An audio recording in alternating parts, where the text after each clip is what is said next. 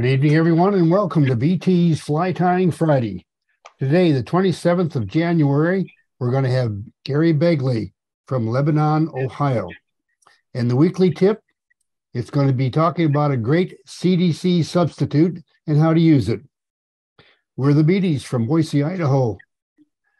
Joining us is Gary Begley, and Gary Begley from Lebanon, Ohio, has fished since he was 4 years old, fly fishing exclusively for the last 30 years. He became interested in fly tying before learning to fly fish. He organized and helped teach the casting classes for his local club, the Buckeye United Fly Fishers, for several years, becoming an FFI certified casting instructor and a member of the FFI fly tying group during that time. He has received the Buckeye United Fly Fishers Fly Fisher of the Year Award and the Fly Tying Award. He has helped teach beginning, intermediate, and advanced tying classes for several years. Gary has ran a monthly tie and lie for the past 14 years, 12 in person and 2 via Zoom. Let's welcome Gary to BT's Fly Tying Friday. Gary, it's all yours. All right. Well, thank you, Al and Gretchen, for allowing me to present tonight on this virtual venue, I'll call it. Al mentioned the my local club, Buckeye United Fly Fishers. It's a Cincinnati-based club, and we are an FFI affiliate, or one of the clubs that make up the Ohio Council of the FFI. And Cincinnati area, I'm about 35 miles north of Cincinnati, out in the country, so to speak, away from a small town. And if you're not familiar with Cincinnati, we're in the very southwestern corner of the state, deeply embedded in warm water fly fishing territory. We don't have local trout streams at all. I have to travel to get to them. I do have 2 trout patterns planned because I do enjoy trout fishing. I should probably go ahead and put the screen share up. Give you guys a minute or two to have a look at the recipes. Well, I should say the material list. First fly is going to be a standard dry fly called a GDF, one that I came up with for fishing the specific place that I'm going to mention, going to describe to you. And the other one is a fly that a guide has used, frankly, all over the United States for that matter. So at this point in my life, where I like to go fishing would be about into Tennessee. It's about 6.5 hours south for me, into the Appalachian Mountains, into the Great Smoky Mountain National Park. There's they claim there's about 800 miles of streams inside the park, and as to my knowledge, they all carry trout. I know I could vouch for several of them because I've pulled some out. What I like to do at this point in my life, while I'm still young enough, and yes, I said young enough with all this gray hair, you go to the higher elevations, meaning 3,000 feet and higher. They have restored a few of the streams back to their natural state, back to the natural strain, the original strain of brook trout that was there, I should probably say, centuries ago. It's a lot of work to get up there, but it's worth it. The brook, that strain of brook trout they're about 6, 8. Usually what I catch is 8 to 10 inch long. I've caught a few over 10 inches, and it's a lot of work and a lot of equipment to get up there, but it's worth it. They're beautiful little fish, absolutely beautiful little fish. You could, I don't have a picture of one to show you, but you could Google Eastern Tennessee brook trout and see what they look like. And it's a lot of fun to catch them. You got to be stealth. There's a bit of an art to it, and it's switching around to start to introduce my fly. The next fly that's coming up. Found myself a nice rock to sit on, and I really started paying attention to the water, how fast it's running. It's really in a hurry to get down off the mountain. It's very turbulent, and the fish, like I said, they strike like lightning. I really wonder if, actually, I developed a theory for myself that do they have enough time to figure out what color that fly is before they strike. I question that. I wonder if they even care if there's a wing on the fly, let alone having one that's split as opposed to a single wing. So what I did was I decided that by the next time I went down, I would develop a fly, just a plain generic dry fly, and bland colors, not trying to match any sort of hatch or anything, just right proportions, and see how I do with just that fly. That put the worries about am I fishing the right fly, is it the right color, all that. Put all that aside, and my catch rate went way up. I was really pleased with the way it performed. I think what happened is I tricked myself into paying more attention to reading the water and to the proper presentation. I believe is what happened. But the little fly, like I said, I call it a GDF, a generic dry fly. It's I'll show you the fly. I think I have him in the device over here. Yeah, just a plain old dry fly. Nothing special, but I thought it would be a good pattern to tie tonight because it'll allow me to share some techniques that I've learned over the years. I've taken many, many classes. I'm well over 30 classes with some very prominent fly tyers. A different set of the ones that are online or the frequent BT's tying. What I've done is just taken the materials that I like to use for the various components of a dry fly and put them on this hook. For example, I like Coq de Leon for the tail. I like super fine dubbing. Well, back to the materials. I've got them out over here. Let me just show you. I'll go over them real quick before I start tying. Hook is just a standard dry fly hook. I'm going to use 14. Size 14 seems to be good for demonstrations for me. I've tied them from size 10 down to 24. Usually what I fish down there is 16, 18 is what I generally take. This particular brand is a wide gape hook, which I really like. It's 1X fine wire. For the tail, like I mentioned, Coq de Leon. This is a Whiting's from a Whiting's tailing pack. And the next thing I'm going to tie on in the order of tying will be the wing. I put the wing on just for me. This bright orange color, fluorescent orange, so I can see the darn thing as it's flying downstream, in and out of the various light conditions that it is. This is very wooded area, as you might guess. And I mentioned super fine dubbing for the body. I really like using that stuff. I'll explain a little bit more about it later. Probably all of you are familiar with it. And hackle is just grizzly hackle. It's pretty simple, just four materials and a hook. And there's no questions at this point. I'll go ahead and go back to the device and drop that out and see if I can duplicate it for you. Okay, drop this out. Put a fresh hook in. And thread, I'm just going to use black thread, black 8/0. What I'm going to use, uni thread. I'm going to start my thread in the center of the hook shank in order to accurately find the third of a hook shank. That's going to need an explanation. I understand. 2, 3. We'll come back. So now I'm in the center of the hook shank, and I'm going to go 1, 2, 3, 4 turns forward. That should put me exactly at the 1/3 point. That needs an explanation. It's been a few years now, but I spent a lot of time teaching beginning tying class for my local club, and I wasn't very experienced at it yet. Hadn't learned the rope, so to speak.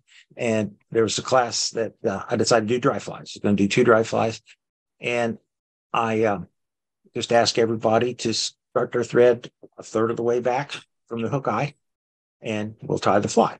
And they could see what I was doing. We had a big monitor up on the wall, and I just went ahead and tied and sat there and let them tie. And we get at the end of that fly, I walked around to see how everybody had done. Well, I quickly noticed there was about 7 or 8 different opinions in the room as to where 1/3 of the hook shank is. So, and I got another dry fly coming up right now. So I had to try to think fast, which I'm not always able to do. And I got to figure out a better way to convey how to get to 1/3 of the hook shank for them. So I set down my vise started the thread halfway, and I thought, all right, good night. I'm going to take count how many turns it's going to take to get to where what looks like to be a third of the hook shank for me. So I did that and asked him. I told him I forget if it was 3, 4, or 5 turns in front of the halfway point, and I asked him to start their thread at the halfway point, and I looked around real quick and walked around actually while they were doing that. They were all hitting the center of the hook shank darn near perfectly. So okay, this is going to be great. So I had him do that, and that pretty much got rid of the terribly misproportioned flies that we had at the for the first fly. So that explains that. Now, one other thing I'll show you before I came back to the next season to casting or tying class. I got a little carried away, and I actually measured with a digital caliper exactly where a third of the hook is, so I could tell them exactly how many turns of thread to take. And if you noticed, I started at the center and wrapped it back and came back. So let's see how well I did. This is set at a third of the hook shank for this, so that looks pretty darn close to me. So it works. All right, so I'm looking for a third of the hook shank. It's kind of a landmark for me, so nothing goes in front of that until it's time for hackling. Perhaps the wing might go, standing the wing up might go over to there. Now, I'm going to stop shy of the hook point in order to tie on the wing. I said wing, I meant tail. Tail's usually like a hook shank length or a little bit longer. I like mine a little bit longer. So actual tie-in point's going to be back here where my fingers are.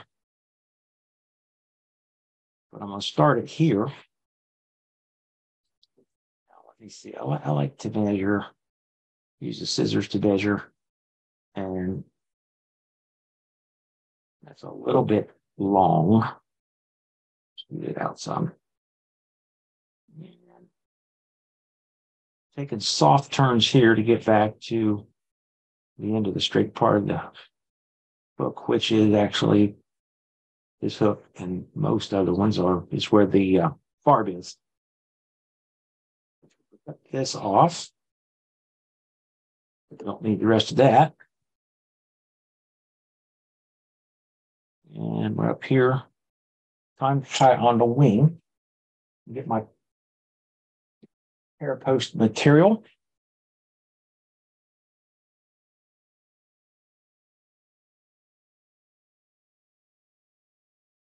This is going to need to end up about hook shank length and a little bit longer. I'll spin my thread counterclockwise so it will jump back when I lift it up. See where I'm at back here. It's not too bad. Now, before I stand the wing up, I'm going to cut off this excess so the wing won't get in the way.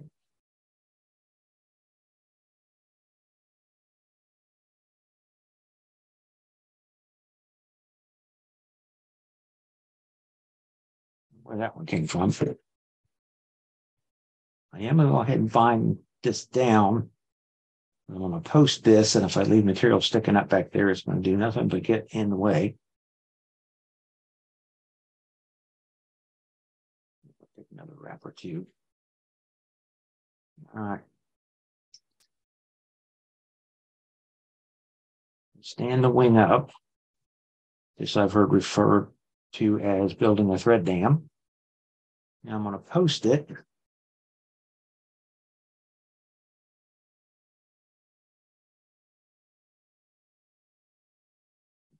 Tight on the material and tight thread wrap. Now relax pressure on both of them.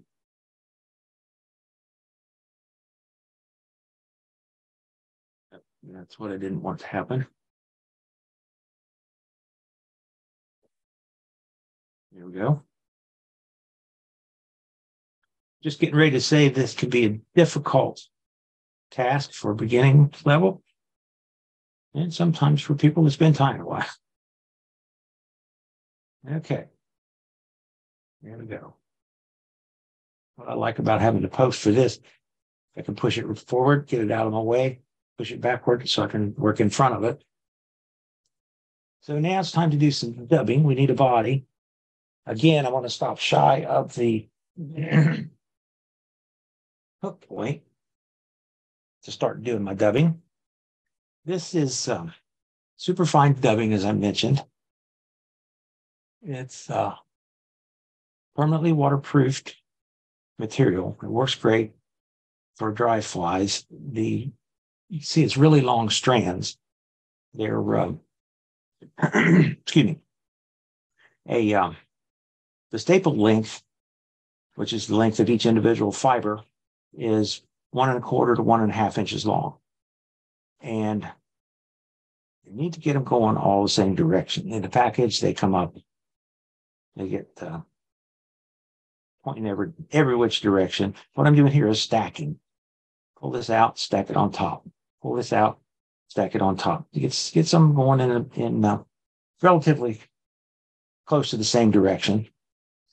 And don't need much at all, just a whisper, basically. I don't know if you can see that on my finger or not. Probably shows up a little bit better on the thread. But now I started way back here on the, I want my body to start here. Let me scoot in a little bit. I want the body to start back here at that tie-in point for the tail, but I stopped here and I've got some bare thread. Now, what a lot of tires do is just scoot that dubbing needle up.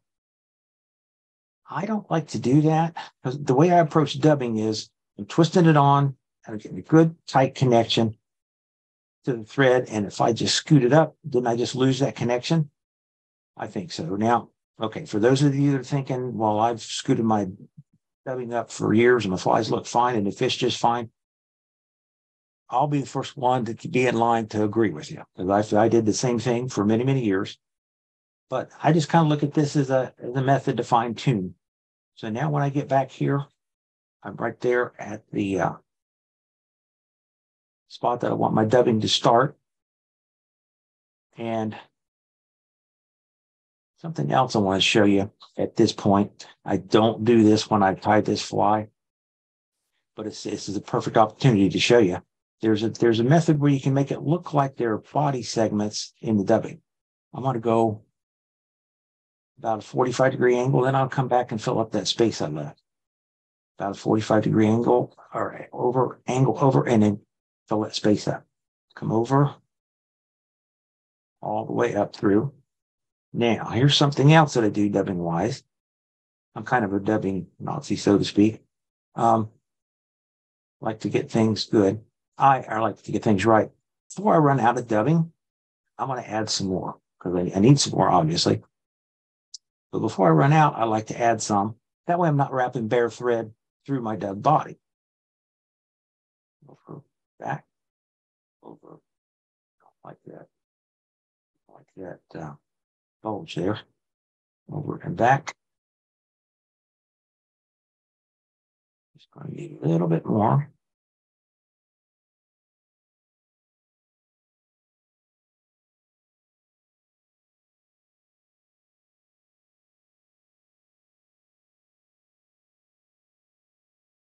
And leave some bare space in between there to tie the hackle on, which is the next step. Now, I've got hackle already prepared. Dull side, shiny side. I like shiny side facing forward. Now, the way I was taught years ago, tie hackle on is take scissors and cut off the barbs down to where they're just real small, kind of like a real short teeth on a comb, and you can use that to bind through and it won't pull out. Well, I've since learned that there's much better ways that I like better anyway. And most of the other methods where you tie it on parallel with a hook shank. And then what's the first thing we do? We pull it up 90 degrees. So I say, why don't we just tie it on 90 degrees to begin with? And I like to tie in bare stem. I've got more bare stem over here than I do on this side. This is this lead side where I'm going to start tying, or start wrapping rather. So I'm going to take a wrap over top of this, pull it taut, come back around in between the hook and that bare stem,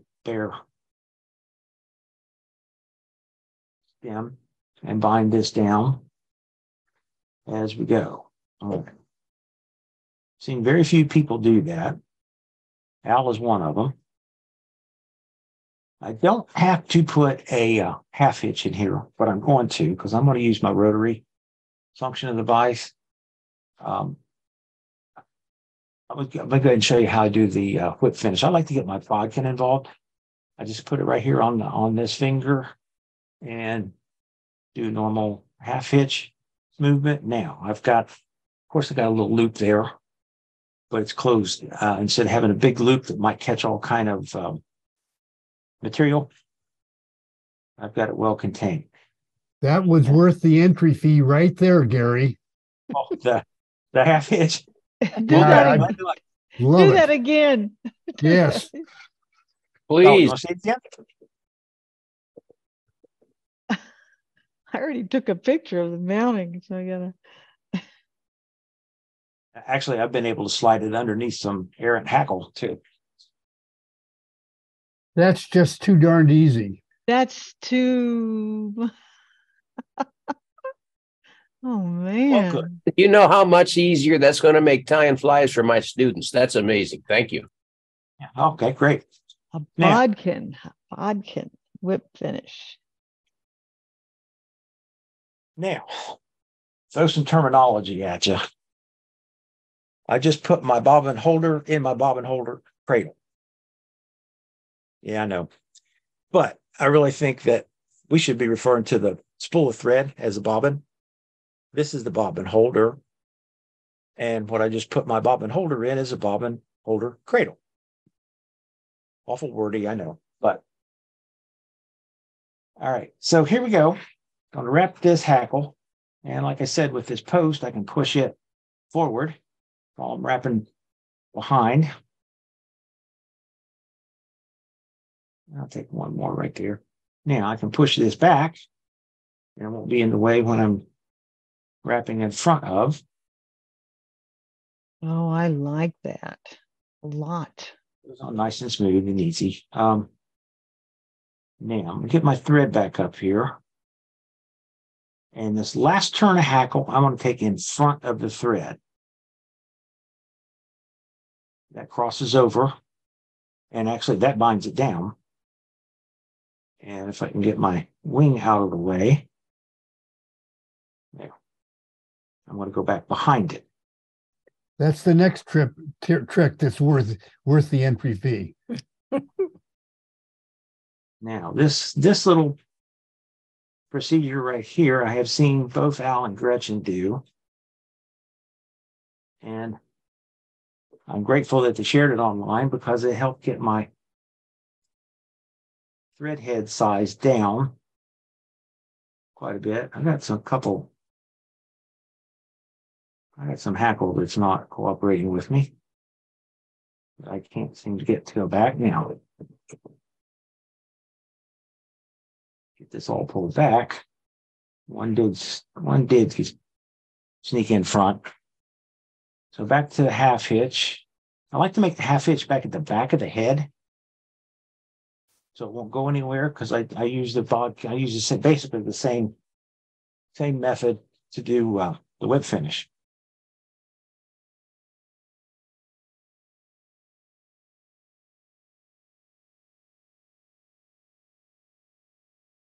Now, I've got this little guy right here. I don't appreciate. Maybe I can go ahead and cut him out. I'll go ahead and get rid of this thread first. Now, if I go in there chopping with my scissors, I'm going to cut off half those barbs. So I just open the scissors, work it almost like a knife blade, and just pop the thread off by pull it taut.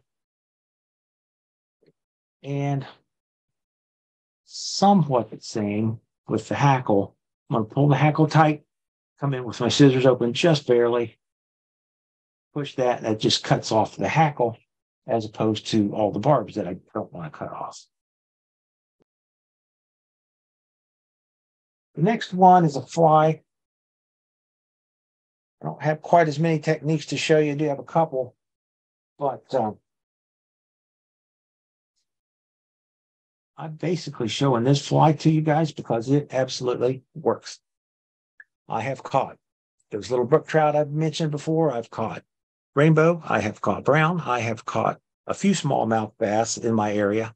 It's not much of a offering for a smallmouth. Of course, you could tie it in a lot bigger sizes. Size 8 down to 18 is what's recommended. And the fly was a guide came up with it. I found the pattern about 10 years ago, and he had been working on it and tweaking it and such for the 9 years prior to that. So it's a pretty old pattern. And again, I just absolutely love it. I'd especially if I go down to the Smoky Mountains, I definitely have these in my box, no question. When the dry flies don't work, I can put this little guy in, and even in a pool, I can strip it, and they seem to love it. I would imagine it's probably for two reasons. Got the rubber legs, you got some motion, and there's some lead underneath that bead, and it's going to make it a lot heavier. It's going to get it down in that turbulent water better as well. And it's called the Only. And apparently the guide's father named it because he said there's a good probability that's the only fly that his son was going to use when he was out. He was guiding people. He actually guided in the Appalachian Mountains and in the Rockies and did quite well with it both places. So I've got the materials out here. You guys kept me talking long. I kept talking long enough that got the materials out. So a little bit more material wise. Need the hook. This is just a plain old 2X long nymph hook. The bead is a gold bead, and lead wire. The lead wire is optional, of course. Lead or lead free, your choice. I tie some without extra weight, just the bead. I tie some with like 15 thousandths diameter, and I tie some with like 25 thousandths diameter. And I have devised a way, I'll show you later, I have devised a way where I can tell them apart in my box. And just look in the box and say, oh, there's the heavier one, there's the medium one, and there's the one with just a bead. So the tail is going to be this soft hackle hen. It's speckled brown. And we need a rib. So it's French tinsel, oval gold French tinsel. This size is small for this size hook. And I've often thought that maybe wire would be better and be more durable. But I tried some wire, a couple of different sizes of wire, and it seems to just bury itself in the dubbing. So I stick with French tinsel, and I don't have any problems with it, frankly. The dubbing, the pattern calls for Dave Whitlock SLF. SLF is synthetic living fibers. And it's the color that Dave used on his red fox squirrel nip, which is a fantastic nip, by the way, if you're not familiar with it. And of course, if you don't know, we lost Dave not too long ago. It was very unfortunate because he was a very good tyer. He brought a lot to fly fishing and fly tying. And I got to meet and speak with Dave on two different occasions, which I will always remember because he was quite a guy. Legs, silly legs are under here. They're a little more flexible in the water than the medium-sized round rubber legs that most of us use. It's a little more fragile on the vise. Although I haven't had any problems with them breaking in the water. I've seen these are silly legs. I have seen this. It seems to be the same material to me. Marketed as loco legs, crazy legs. I don't know how many other synonyms you can come up with, they're going to come up with as far as a sales gimmick. But actually, that's all the materials because except for the wing case. That's what I was forgetting. The wing case is going to be peacock curl. I'm going to use probably four peacock curl from under the eye. And that's another thing that I kind of thought, well, that's going to be awful fragile material, but And I thought, well, maybe I could put some UV resin on top of it. And then I'm thinking, well, that's going to take away from some of the coloration of the material, I'm thinking. But again, I haven't had any problems. I fished this a lot. And I don't have any problems with the wing cage coming loose or the rib. So that goes there. I'm using rusty brown 8/0. Again, I'm going to start this. I'm not quite as persnickety, so to speak, with my nymphs as I am with dry flies.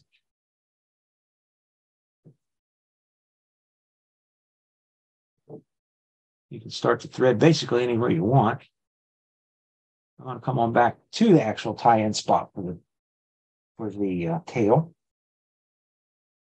And I've got one of the feathers ready to go. I'm going to pull about, I don't know, what is that, about 3/8 of an inch worth. When I pull this off of the hack, I'll always pull the feather, not the tips, and I always pull down toward the butt end. That way it usually pops off well without mislining the tips. Get rid of these feet and fuzzies down here. That's not going to look right. All right. Tail, I like to have about half the hook shank length or thereabouts. I'm spinning my thread counterclockwise again. So it'll just come up and want to go over toward my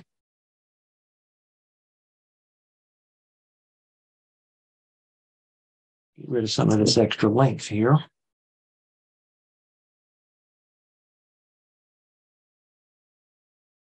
I need to tie in my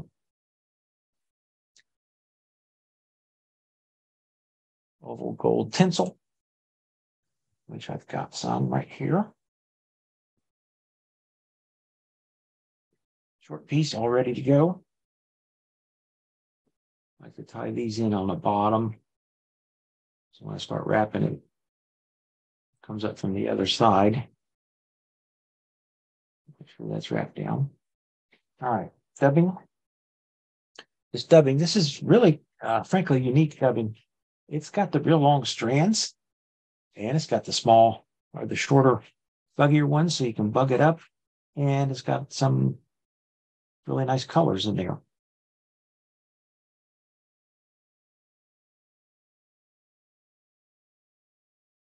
And not very much. I won't be as sparse with this nymph as I was on the dry fly.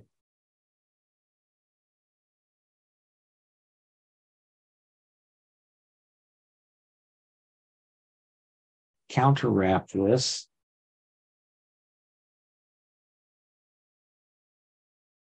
We'll usually get 5 turns, and the 5th one will be in front. Well, it end up being covered up probably. Now I like to bring this in front of the thread, reach around, grab it, and then just take a turn. And that ties it off. If you notice, I haven't done the bobbin holder throw over method to tie things off. We all know that works. We all know that works well. I've always felt, okay, so I've always felt it was a little awkward, frankly. We've got a material hand and we've got a bobbin holder hand. And whenever we wrap materials and we hold it up, we're holding it with our hand that we normally have the bobbin in, and we grab the bobbin holder with our other hand. And so we got the hands reversed and we're throwing this over. And it's not really cumbersome, but it's always seemed a little awkward to me. So as soon as I figured out or learned how to avoid that, I do at all costs now. Things just flow a little smoother as far as I'm concerned. Don't have to switch hands. I'll cut this with my utility scissors. There is some metal in there. All right, now, next step, I need to tie on some peacock herl for the wing case.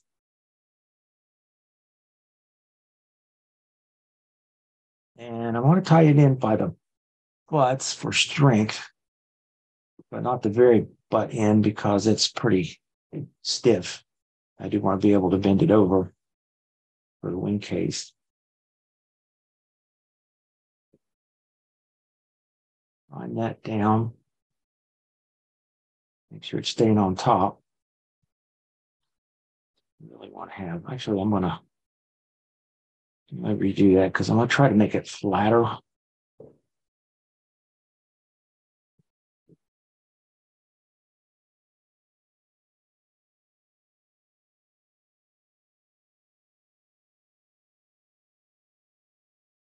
It's a little better. Okay. Time for some rubber legs, silly legs, I should say. And now we all know I cut this piece in half, tie half on this side, tie half on that side, and have 4 legs. I like to do it a little bit differently. Actually I do this for the beginning students. I tell them I'm gonna make 2 wraps with my thread, make 1 cut with my scissors, and I'll have 4 legs. So lift this up, actually between the vise and the thread. Actually pick the thread up. Take 1 turn. I'm going to repeat that. I'm going to run it in between the vise and the thread. Lift up. I'm going to hold it there because there's not much holding it on. Get my adjustment right for the length. And take a 2nd turn. And then what I do at the beginning class is reach in, cut that loose, and I got 4 legs. And they just think I'm great. Beginners are easy to impress. You guys is a little bit different story. Okay. Back to some dubbing. I have 2 or 3 wraps of dubbing in between the front and rear legs. Hope that doesn't bother anybody that I haven't cut that loose yet. I find it stays out of the way a little bit better. 1, 2, 3 right there. Yeah, I need to dub the thorax, what is kind of the thorax area. I don't really consider this a nymph. I consider that there's my 4 legs. I consider it an attractor / nymph.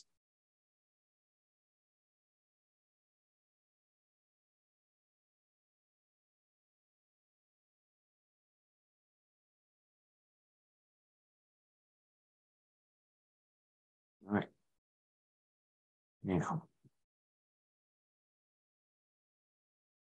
my wing case over. Not neat how those flare out. It's almost like deer hair. Yeah.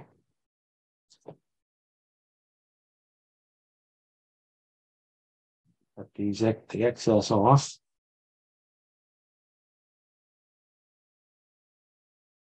I have heard it said that when you got several materials like that together, if you cut them off individually, pardon me, you'll end up with a better cut.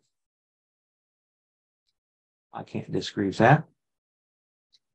Now, scoot this up a little bit. There's some knot. Half hitch again. I'm only going to put like a 2-turn whip finish because there's a lot of thread building up here already. And I do want to put my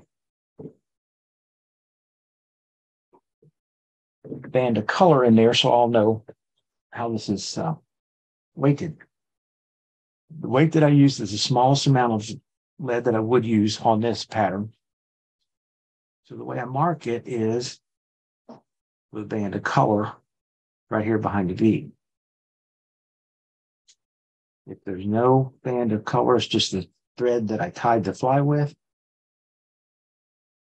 That means I didn't add any lead at all. If I have a yellow band here, that tells me that's the smallest amount of lead that I would have put. And if there's a red band there, that would be the largest amount that I may put on this particular pattern.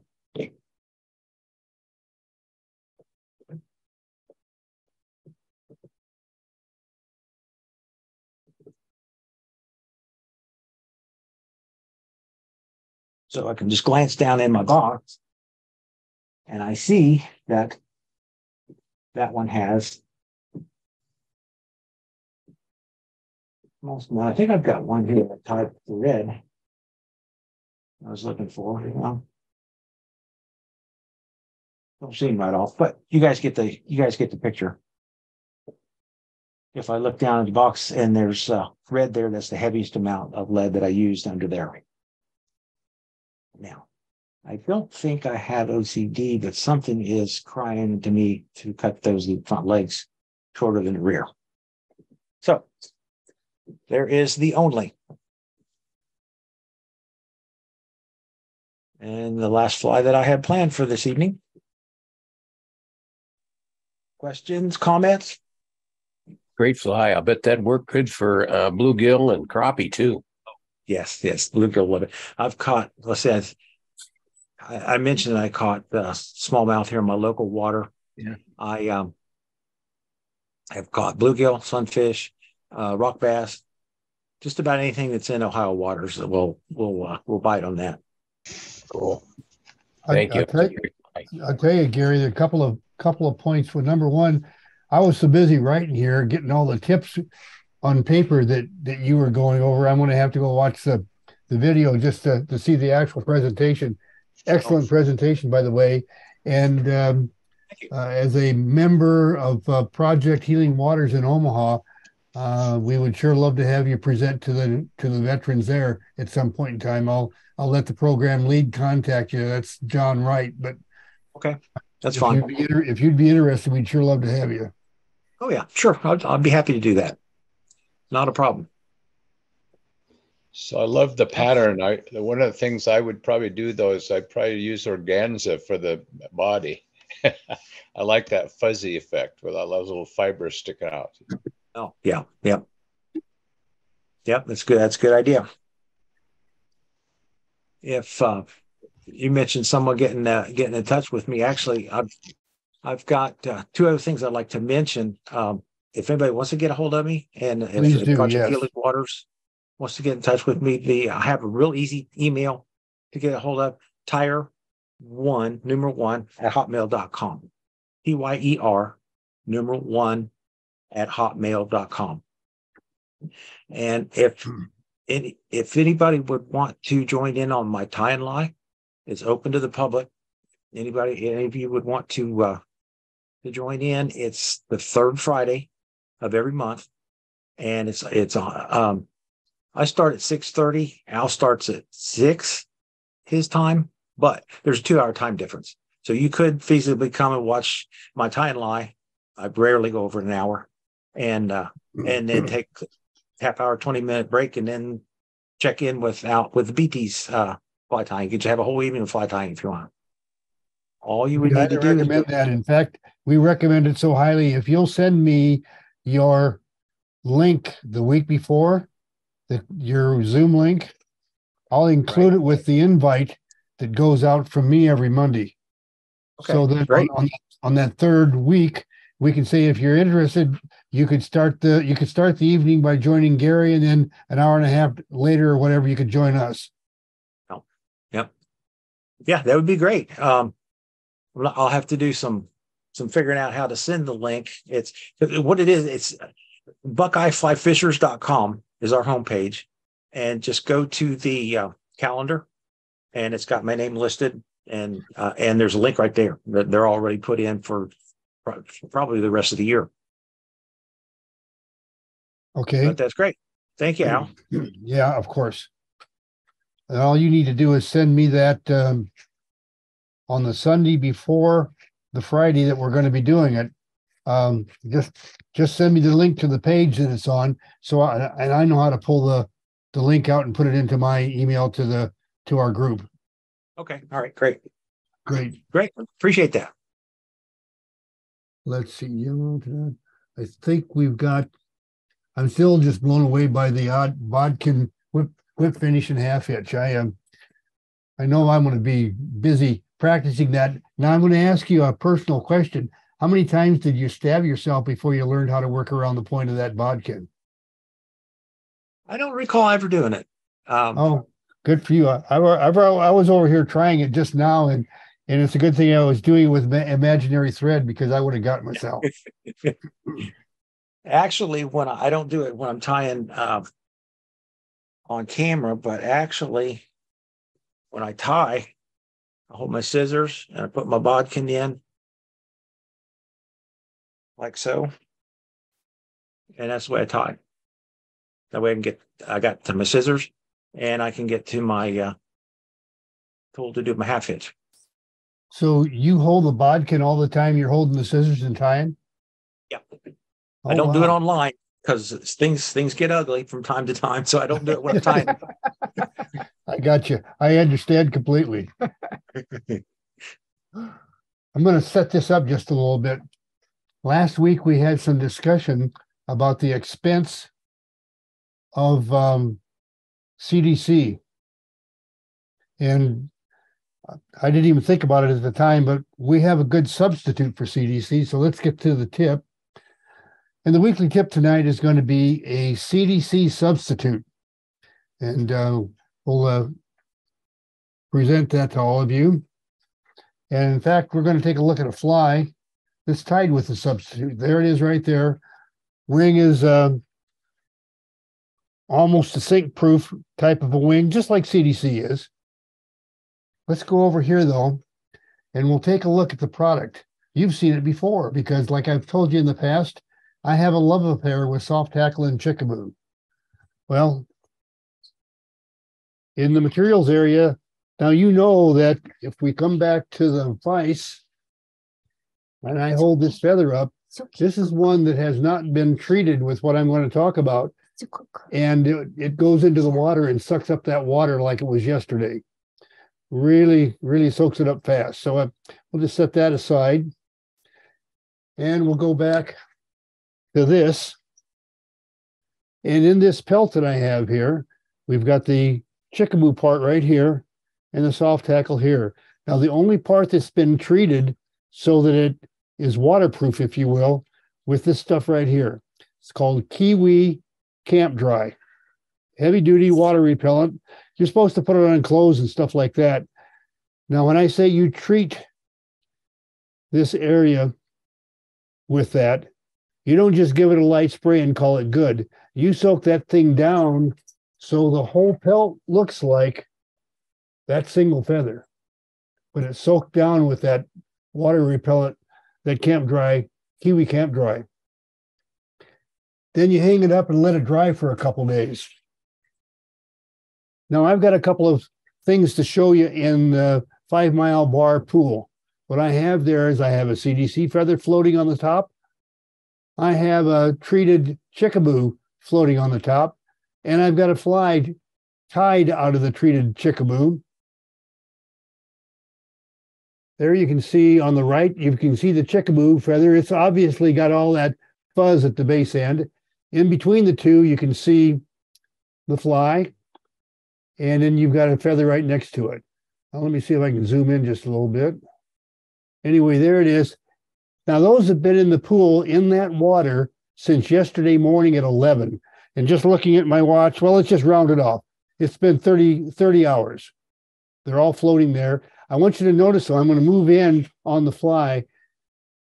The hook in the body has already become waterlogged and it's under the surface, but the wing is still holding it above. So let's just move up here. Now there's the feather. Just so you know, right there, it's really hard to see, but there is the CDC feather. There's the chickaboo feather, and there's the fly. And the fly that you see there in the background is the one that usually swims in the pool. But that guy has been sitting there floating for 30 hours.